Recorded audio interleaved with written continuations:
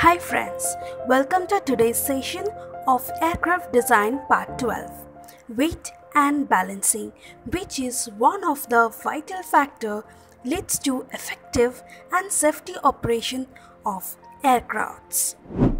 As previously, you have seen the possible aerospace materials and selection criteria.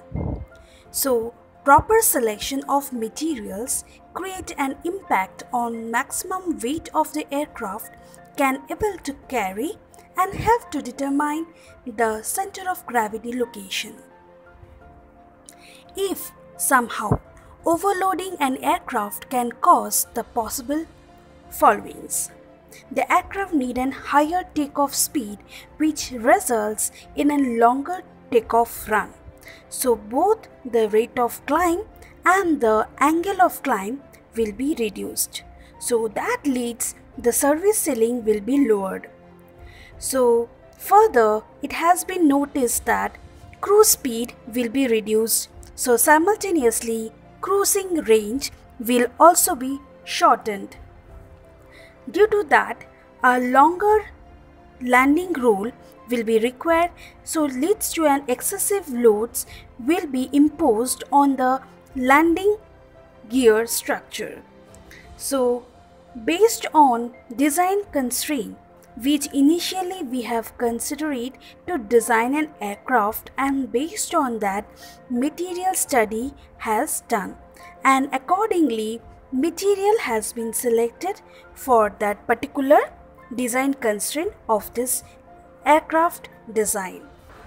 Now, to justify the percentile of material chosen for each individual component is right or wrong, need to find out the individual weight of the component. Then summing up the total weight of the component, then to cross-check with the weight estimation achieved for our design with a total weight which you have got was 331787.610 kg.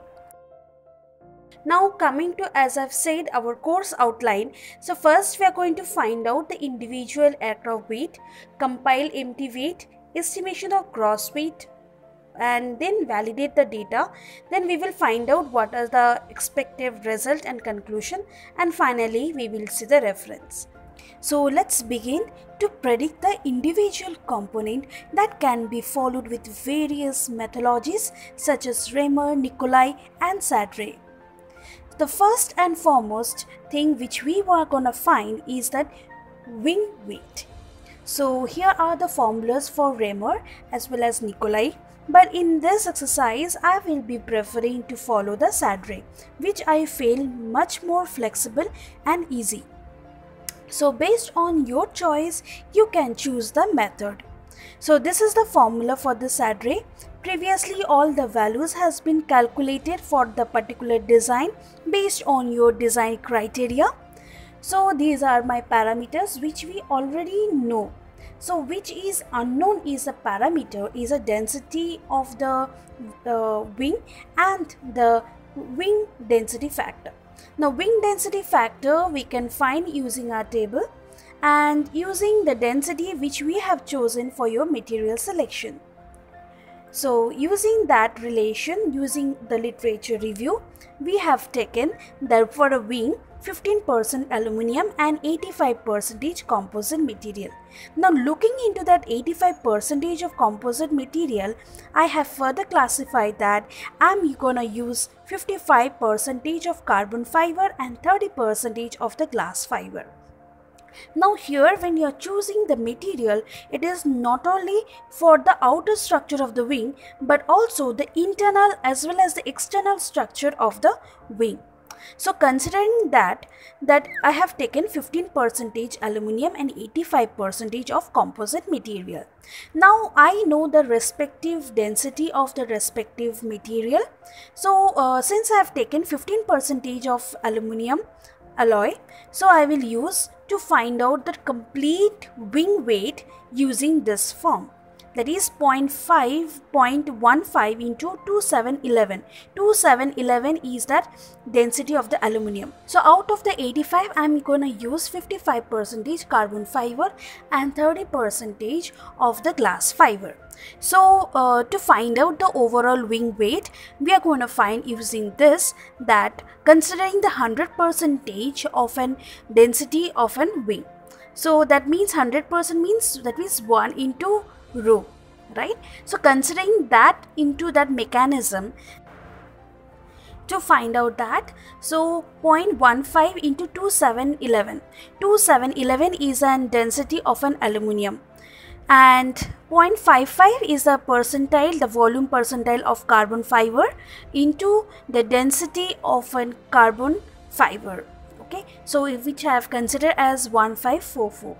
Then considering around 30% of carbon glass fiber, so 0.3 into 1800. 1800 is a density of an fiber glass epoxy. Okay, so after solving this, I am getting about 1795.85 kg per meter cube is my density of a wing.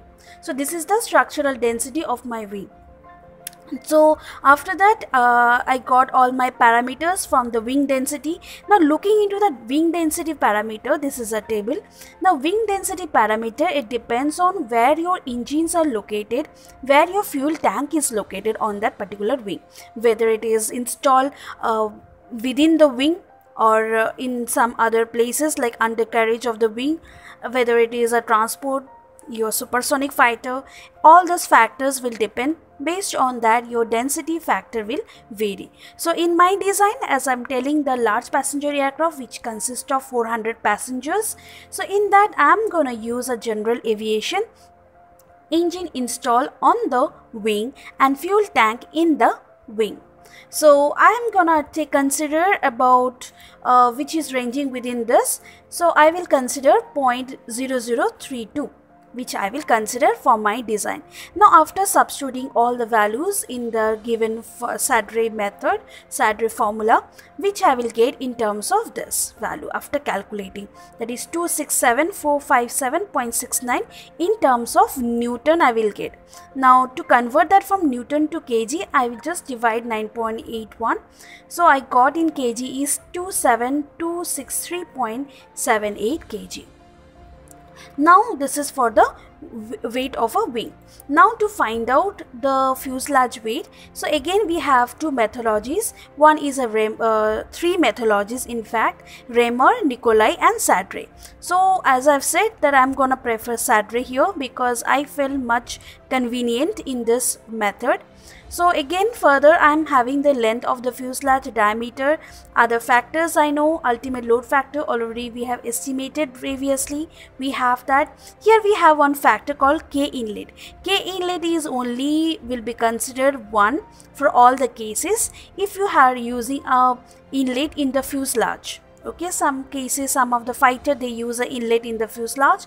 So in that case, you have to take the K inlet as 1.25. Otherwise, you can simply take 1. Right now here what is again there, the density of the fuselage. Here to find out the density of the fuselage, again based on my survey, what I have done, I have taken 40% aluminum and 60% composite material. So out of the 60% composite material, I have taken 30% carbon fiber and 30% glass fiber. Now with the same method here, I have found out the density of the fuselage about 2087.6 kg per meter cube. Now how to find the density factor? Okay, how to find the density factor? So again using, I will refer a table. Okay, this table, this density factor depends on the type of aircraft. If it is a transport, cargo, remote control, supersonic, UAV, home built or amphibian, so you can choose based on the type of your aircraft. So you can see the ranges between some points. So here in this, here I have considered 0.0028, which I have considered over here. So it depends on you what value will you consider for your design. Okay, now after that what you're gonna do is simple, you need to substitute that. After substituting, I got about weight of the fuselage about 205,320.147 Newton. Now again I'm converting in terms of kg, because maybe later part of that value I may get in kg, so I'm keeping both the Newton and kg in my hand. So now I will move to the horizontal tail. Similar fashion, we have the three methodologies to find out horizontal tail weight and the vertical tail weight. Now here we are going to look into the horizontal tail weight. Suppose in your design, if you don't have any horizontal tail weight, you can ignore that, right? But if you have that horizontal tail weight, so let's consider it. Now again, it is a point, it is up to you whether you want to refer whichever the methodology. So here I am showing you three methodology. One is Raymer, Nicolai, and third one is a Sadre, and I am choosing a Sadre because I feel convenient. So it is up to you, whichever methodology you want to follow, you can follow, no issues in that.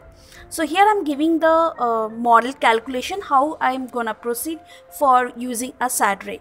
Same will be followed for your design. So now we will see how to calculate the weight of an horizontal tail.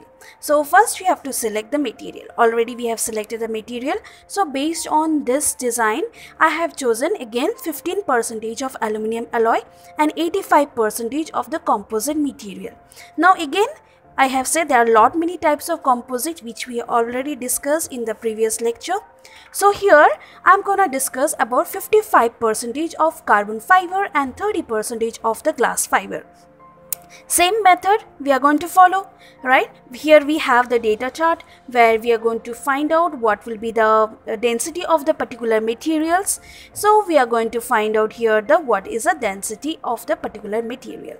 So here we know all the data is with us, same as horizontal tail, but keep in one thing in mind, that before proceeding your calculation, you must have all the data, that is dimensional data with you before proceeding this thing. Okay, now I have found out, as I've taken 15% of aluminum alloy, so 0.15 into 2711, that is the density of the aluminum alloy, plus 0.55, which you can see that is a 55% of, I have taken carbon fiber density is 1544. Then I have taken glass fiber, which is 30%, I have considered it. So I have taken 0.30 into 1800, that is a density of a glass fiber. So after solving, we got this, the unit is kg per meter cube. Now again we will look into the density factor. Now keep that in mind, again the density factor will depends on, you have to refer the type of your tail, type of your vertical tail and the horizontal tail. Based on your aircraft design, you're going to choose various kind of tail. Now that will play a very key role while selecting it. Now here in the data, if you see that it depends on conventional tail, T-tail, H-tail, canard tail, right? So if it is a supersonic fighters, it will be different. Some supersonic fighter aircraft, you don't have a horizontal tail. Then if you don't have a horizontal tail, then simply the weight of the horizontal you no need to find out even, in fact, okay? But if you have, then you have to utilize this formula, and this is a formula you have to see, K rho HT, okay? Because K rho HT you are going to find for an horizontal tail, not for the vertical tail. You have to follow this table. So as per my requirement, I have chosen a conventional tail, and my design is a transport aircraft, so I will choose within this particular parameter. So similarly, one more parameters need to select, that is CE by CT. Okay, already in my design I have chosen, but which is also framed from the same result. So after substituting all the values, selection parameters, you just put it in, substitute the value, and you get a result about 38102.77 Newton. So again I have converted in terms of kg. You know how to convert to from the Newton to kg. So keep your units in proper way. So do not get confused. Some of the, if you're referring other books or textbooks, somewhere they have given in terms of pounds, feet. So please be conscious about that which unit you are considering, follow the same trends. Okay, now moving for the further vertical tail.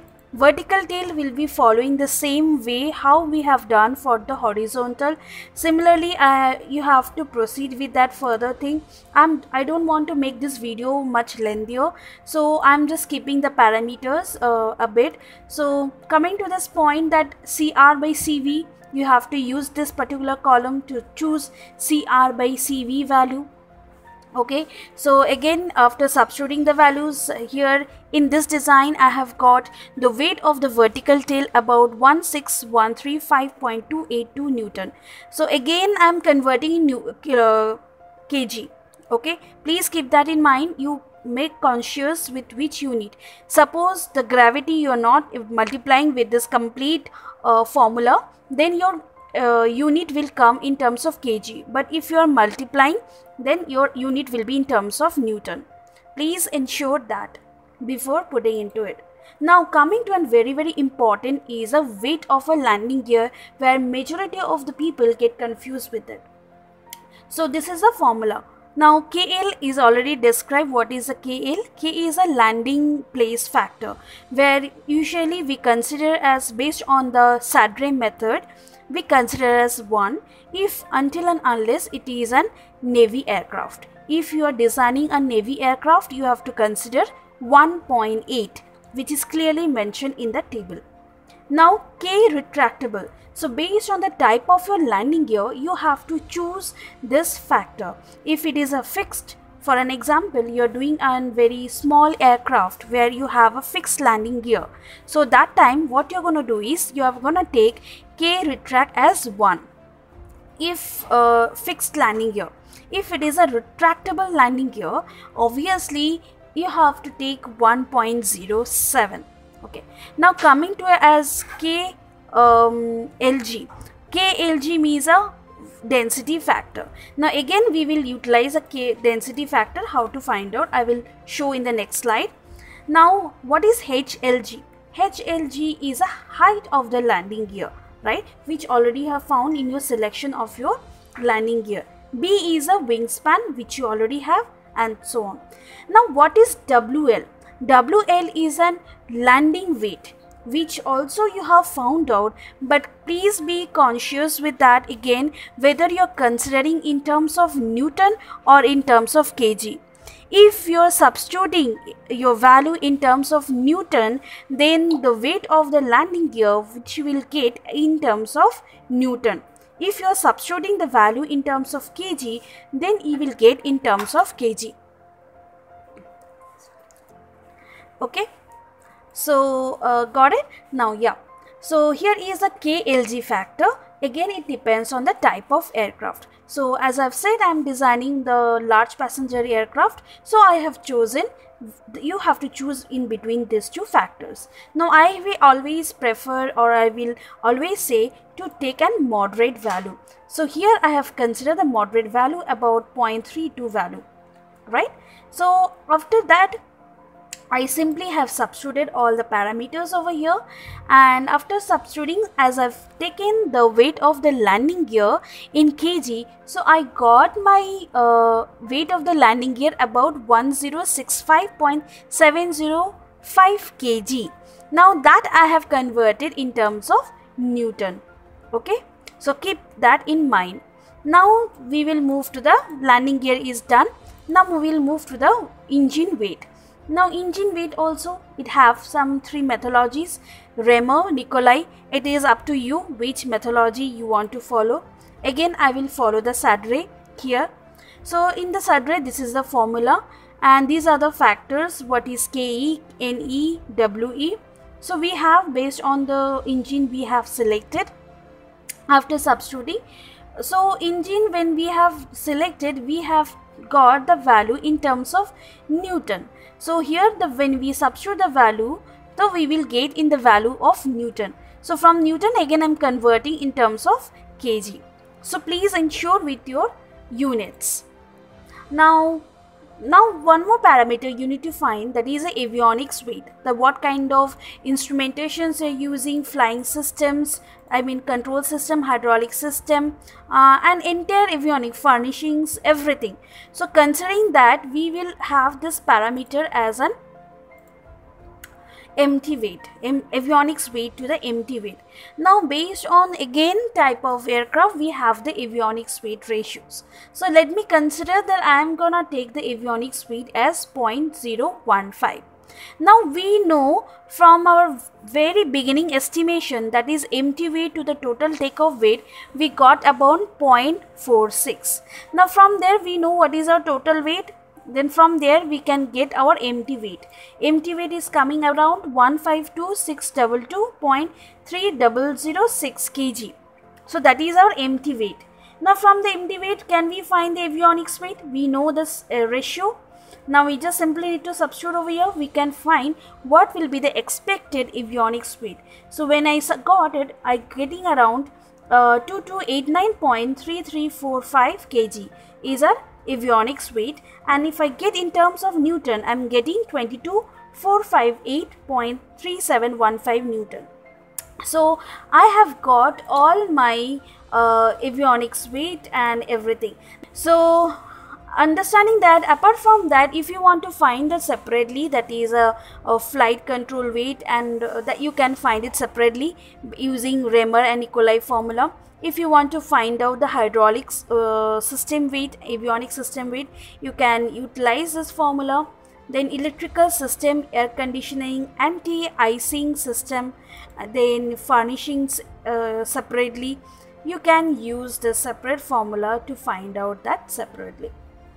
Okay, now what is our main motto? Main motto to find out that whether the material which we have selected for our aircraft is whatever it's right or wrong, right? So how we can do? We need to sum up all the total weight of the component and along with the fuel. So fuel and all fuel payload is known from the previous calculations, and we have got some amount of like this amount, right? So after summing up all the values, and you can find I'm getting around 2977416.607 Newton, and if I want to convert that in terms of kg, I'm getting 303,508.318 kg. Now comparing this value with the previous which I have estimated, or which we got it based on iterations, so we got around 331787.610. So you can find the difference, the value which we have found out, that means it is lower than what we have obtained. So it shows that whatever we have chosen, that means we have chosen the material in a very effective way. Now the value which we have given, we are getting the lower value. Now coming to, as I've said, our course outline. So first we are going to find out the individual aircraft weight, compile empty weight, estimation of gross weight, and then validate the data. Then we will find out what are the expected result and conclusion, and finally we will see the reference.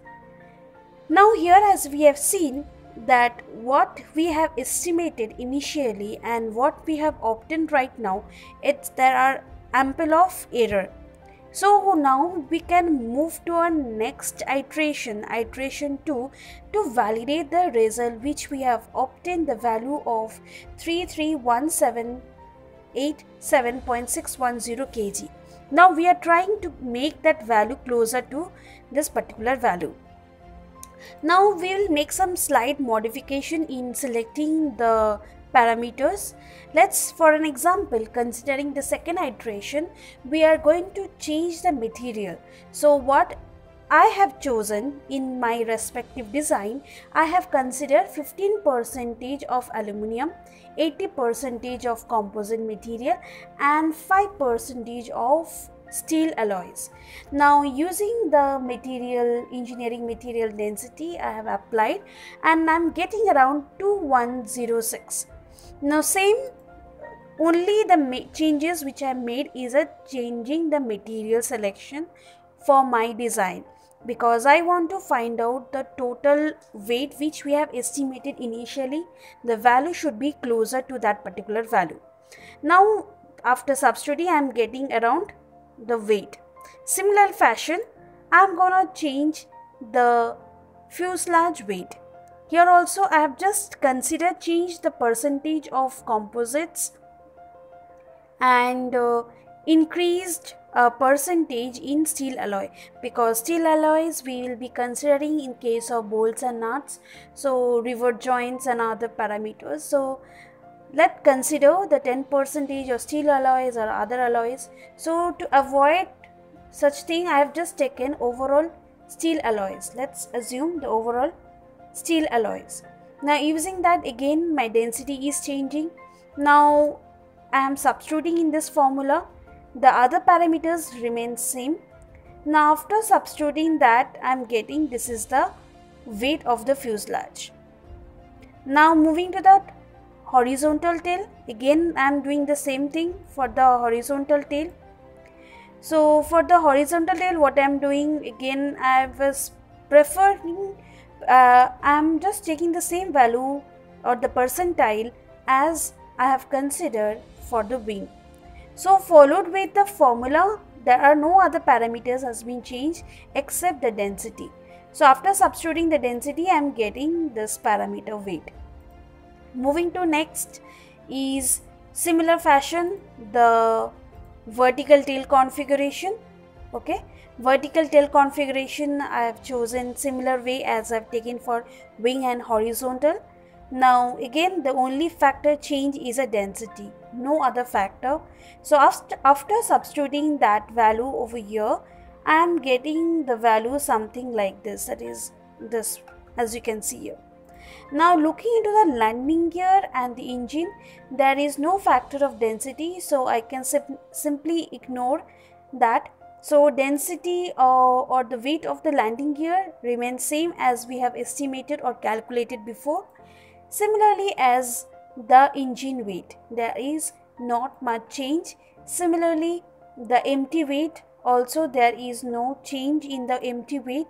Here we are not making any sort of changes.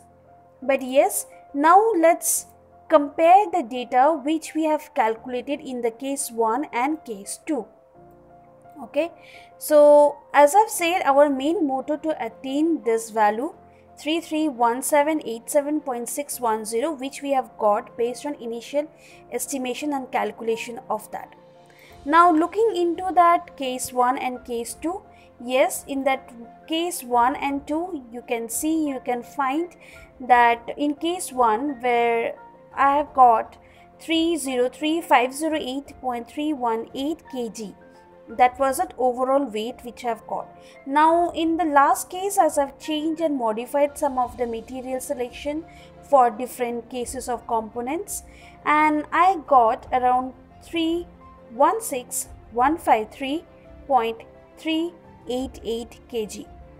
Now in this case, what we can see, again by comparing the data, you can see that value which we are getting, which we have estimated initially in the weight estimation, we are getting closer to that value.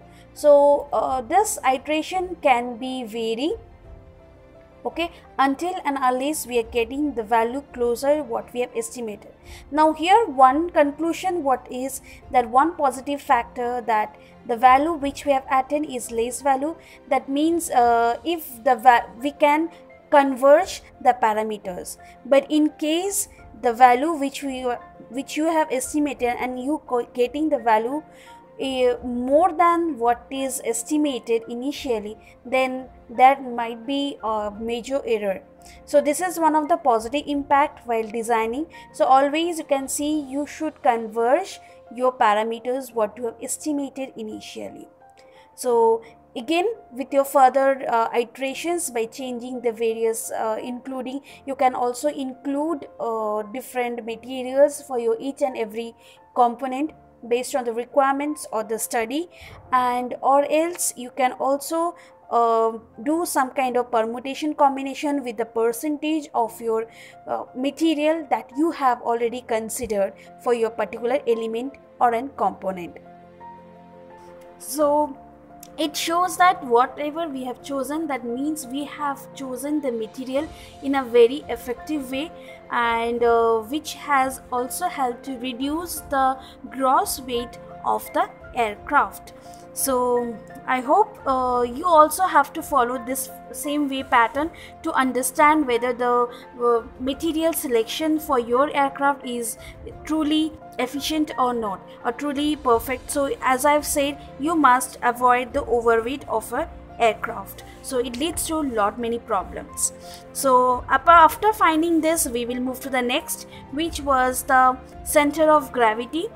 Keep updating with us. So in upcoming video, you're going to see how to calculate the center of gravity for your particular aircraft and what are the parameters are required. You know how the center of gravity play a very important role.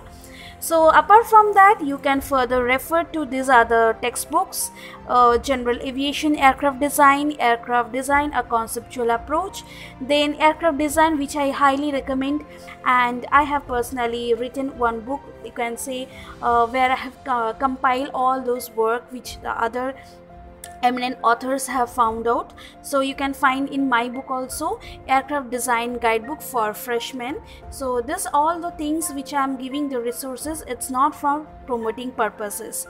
So thank you students, thank you viewers for watching this video. Hope this video will be very useful for you all, and if you have any requested video, you can drop down in the comment box, and if you have missed other episodes of this aircraft design, link is in the description box. Don't forget to watch, like and subscribe to Wings of Arrow. Take care, stay safe.